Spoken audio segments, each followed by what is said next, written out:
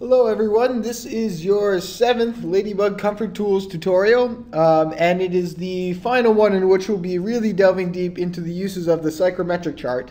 And this one is arguably the one that I'm the most excited about, at least, because we get to now apply the psychrometric chart to an energy simulation. And this is where it really starts to take off, and you could really use it for arguments of, say, eliminating an HVAC system in your building. And you know, in that manner, saving a bunch of energy and potentially costs and on your project. So looking towards this, I have an energy simulation, fairly simple one, set up here with Honeybee. It's a 5-zone simple box, mostly just for time constraints. You know that you can run anything crazy as crazy as you want through Honeybee. But essentially, the key things that I'd like to point out about the simulation. Okay, we're looking at New York, and specifically, I've put in the ability to change set points here. Maybe just move that down a bit. So this last component sort of chooses your set points of your cooling set point and heating set point, and these can be adjusted. And this is where essentially the lever is for energy savings, essentially. So if you could argue that you can drop the heating set point down or raise the cooling set point up, what the thermostat is set at, that will start to give you huge energy savings in your model. And it's for that reason so I've requested both zone comfort metrics and energy use into this simulation. And let's say, all right, so this is a New York simulation. I think it might be worthwhile. So I know personally that I have been okay in many buildings without air conditioning at all, but just as long as I have the window open and a fan on me, I've usually been comfortable through entire summers in the climate of New York. But the thing is now there's a question of how would we necessarily argue this to an HVAC engineer, because certainly if occupants complain to the HVAC engineer, he can unfortunately get sued, and then he's in a bit of a pickle, and you'd be say, but I trusted you, and well, okay. Anyway, we'll we'll leave the sort of drama to the side for now. Just say so. All right, so we can argue though that certain conditions would be comfortable, and that, for example, I would be comfortable with just a fan in the climate of New York, and so we're going to do that this time with this energy simulation here. So okay, so I'm just going to now that I basically have everything set up, I'm just going to run it to true, and it's important to know. There's no particular ventilation or anything happening in this building. The windows are closed. Let's see, and there's no ventilation, no fans or anything to really keep people comfortable, except for an air conditioning system. And so we're going to actually get a sense of what the cooling is like for this climate. Just after, I'm going to fast forward through this energy simulation. Okay, so the energy simulation has finished, and we get our values imported into Rhino Grasshopper for heating, cooling, air temperature, and our comfort metrics down there. And so let's see. Let's say we only really want to look at one of the zones here. We don't necessarily need to look at all 5. We'll just look at comfort. Maybe say, let's see if we could try and find the north zone. And so to select out that north zone, we're going to use a tree branch.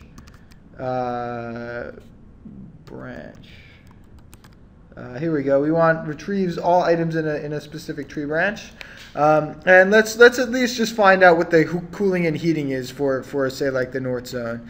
And let's first be sure that we're looking at the north zone. And usually this list should be aligned. So this is zone 0 is the first one, which probably makes sense. But to actually see what zone 0 is, it's a little handy dandy component that I put together here. That labels zones with with either their names or any of the attributes. So we can just connect this up to the Honeybee zones to that there, and maybe we'll turn the preview off here. We don't necessarily need to see what all the zone surfaces are. So zone 0 is the core zone. You don't really want that one. Let's pick the maybe make a slider from 0 to 4. I think, yeah. So that's 5 zones.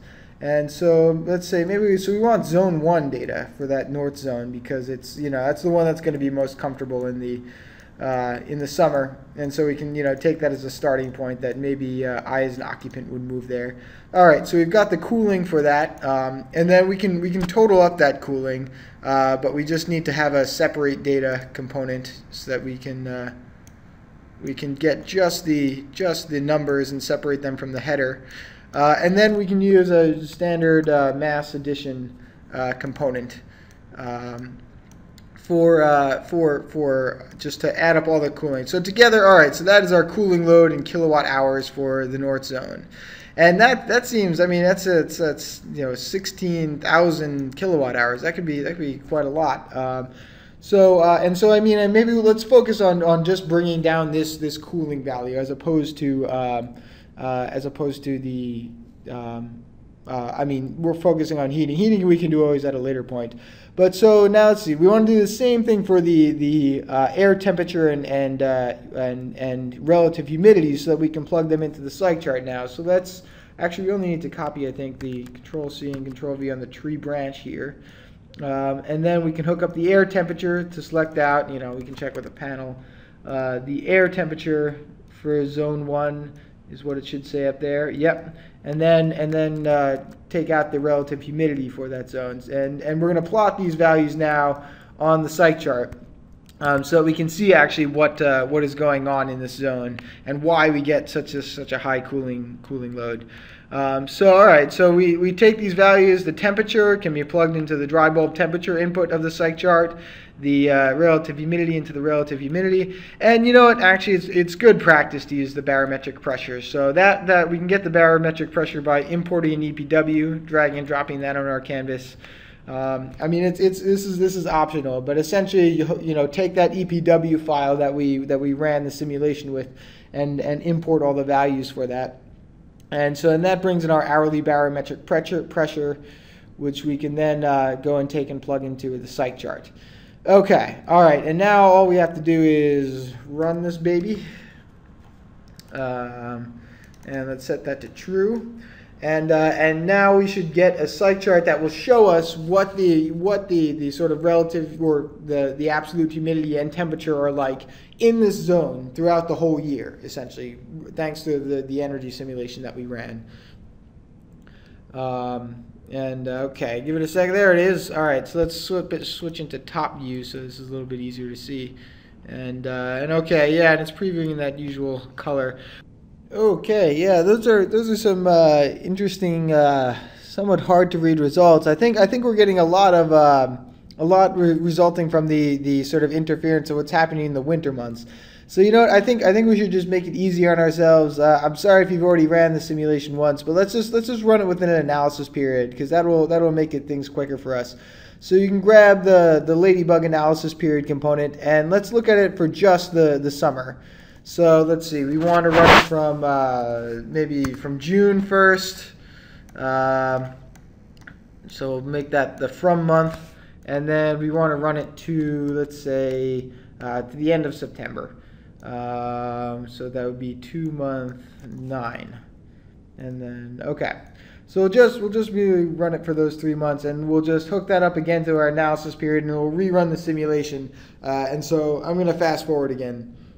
Okay, so the energy simulation finished there, but you'll see actually our Psych chart went orange, and this is a good sort of way of actually good opportunity to show you guys. So most of the components will give you a warning, which is this little orange balloon if something isn't right, and it's telling you essentially that the relative and humidity lists are of a different length than the barometric pressure list, which makes sense because these lists are only for the hours of the summer and the barometric pressure list is for the whole year.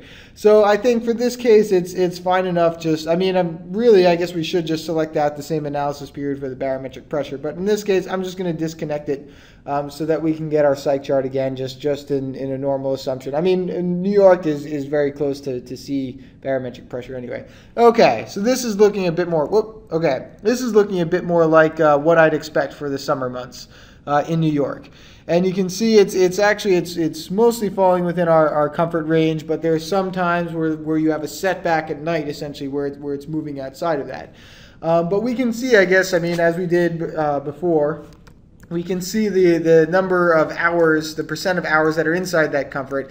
And right now, yeah, most of these hours are pretty much comfortable. 83%, that's probably what we'd expect for, I mean, I guess technically this is an office, I should say. So that's the default honeybee energy simulation. So the thing is probably the hours that are not, where it's straying outside of this comfort are actually not really occupied. But the thing is, okay, so now this relates to this energy number up here, which is still quite high, and it looks like, yeah, we covered most of the period where we are cooling. So all right, so now let's say, all right, well, maybe it doesn't need to be this restricted, the way that the energy simulation is run. Maybe we can actually let the set points go higher or lower, if, say, for example, I have a fan. So the thing is, now let's put in 2 wind speeds for this to illustrate this.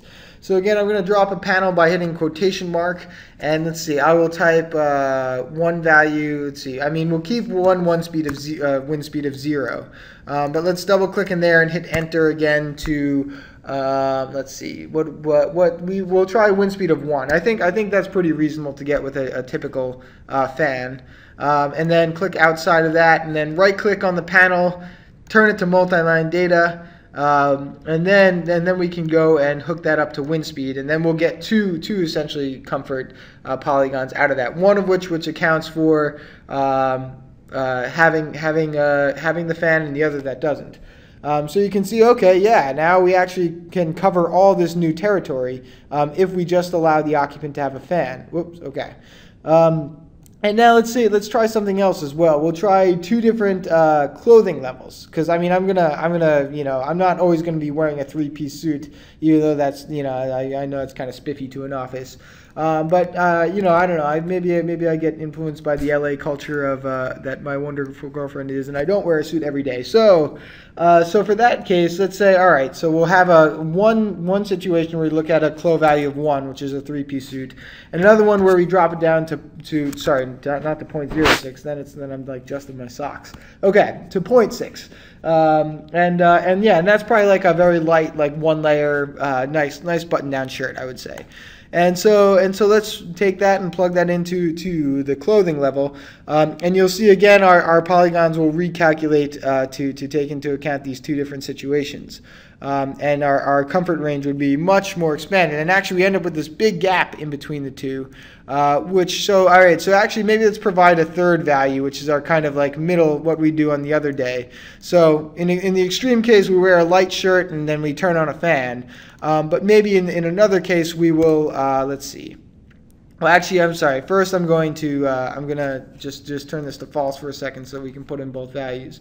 So maybe we have one case where I don't know, I only turn on the fan half speed, and then another case where I wear like a 0.8, like maybe I just take my jacket off of my 3-piece suit.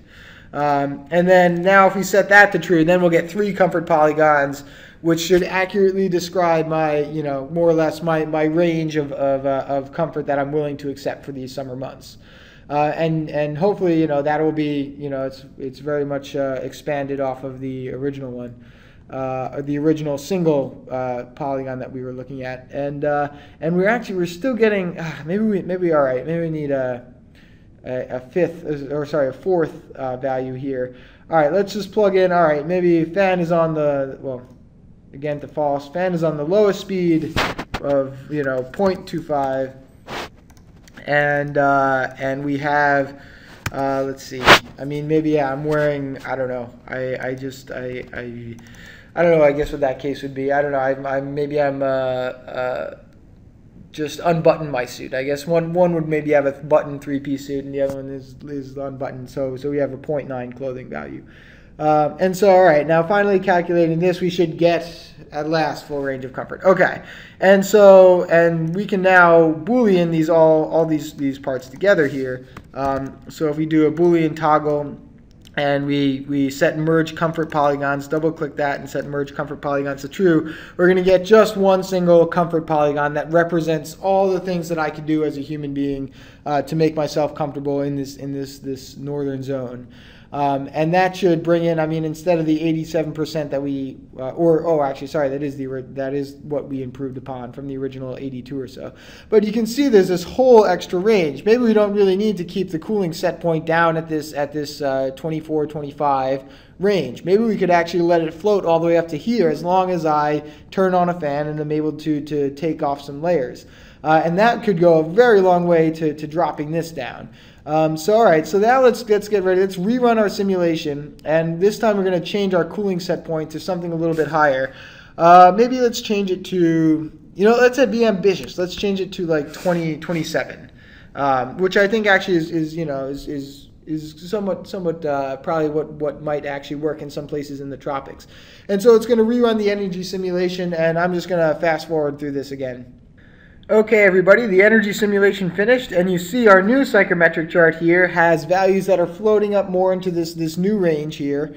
That's represented by what we're able to make comfortable, and still we're getting the same 87 values, percent of the hours comfortable, but this time, wow, that is a really reduced from the 16,000 that we had before. It's now down to 4,000. We literally cut our cooling load in. We cut it into a quarter.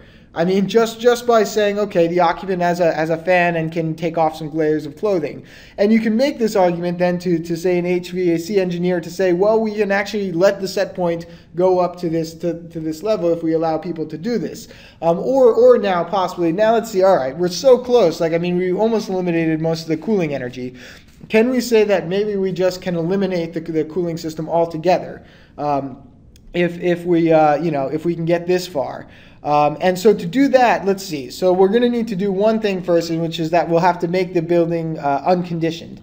So all right. So now that we're at this point, I'm going to just set the simulation to false because we're going to make some changes behind the scenes. And let's say, all right. So we have to go all the way back to where we first make the zones from the original building masses. And actually I'm going to go back to perspective view because we're working on the zones here again. And we have to set is conditioned to false. So essentially we're going to make a Boolean toggle with a value of false and plug that into is conditioned. And then that's going to reapply that then to all the zones. None of the zones now will have any sort of HVAC system in them. But now we still need some way to cool the building down.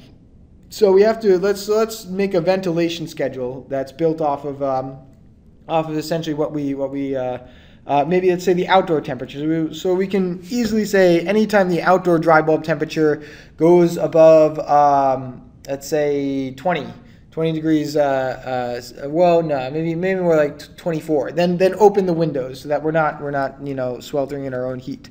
And so to do that, all we need to do is take the dry bulb temperature here and hook it up to a Ladybug separate data component.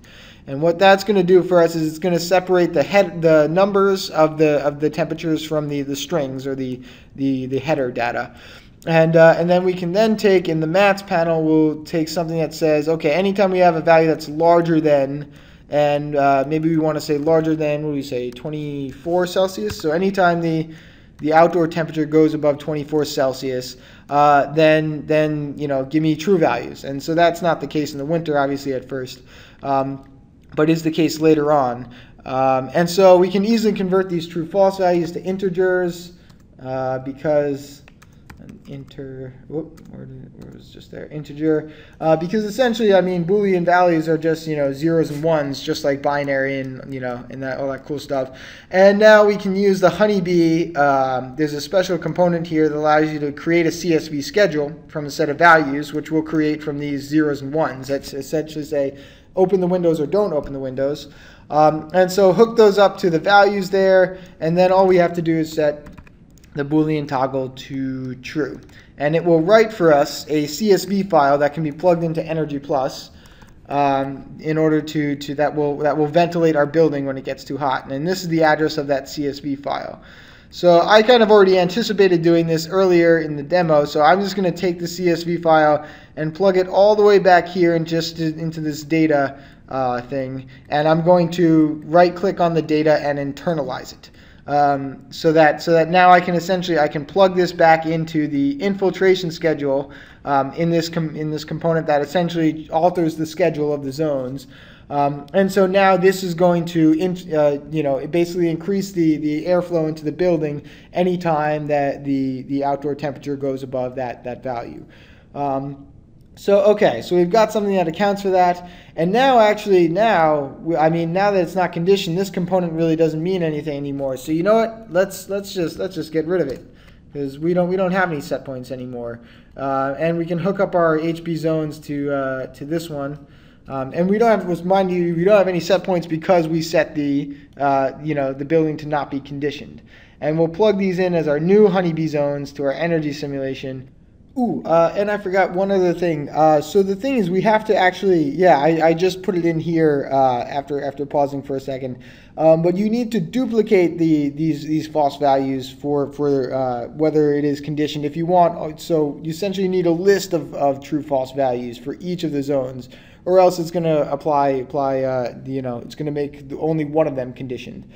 So we have duplicated values here, 5, just using the grasshopper duplicate component. And so that ensures that all of the zones are not conditioned now. So now we're ready to run our simulation, and I'm going to set this to true, and I'm going to fast forward for you guys. Okay, so the energy simulation has finished and run correctly. However, it seems that maybe the news isn't quite so bright for us. Well, okay, so it seems well, for one, I guess we don't get any cooling or heating as we'd suggest. So this is null and void. We have no cooling. But it seems that even with all of our efforts with comfort, there still seem to be a few values. Maybe, I mean, they're not very frequent. They're all sort of blue meshes, but where we're going to be kind of skyrocketing off the chart, possibly because maybe more to do with our internal gain inside of our building, especially with an office. So maybe our dreams of totally cutting out an HVAC system are not really too realistic. But at the least, I've shown you that we can I mean, it's really only a few hours where this seems to be a problem, and maybe it's enough that we can get by with it. Without or maybe an engineer would accept this if we could then show that these were mostly unoccupied hours of the office or something of the like. So you can get a sense of the usefulness of how you can use this to make arguments and then make cases, especially to HVAC engineers, for having certain set points or only operating at certain times. All right, so thank you guys for watching the Psych chart videos, and I hope you've enjoyed them. And thanks again. There will be many more videos that will be up here in the future, and I hope you enjoy them.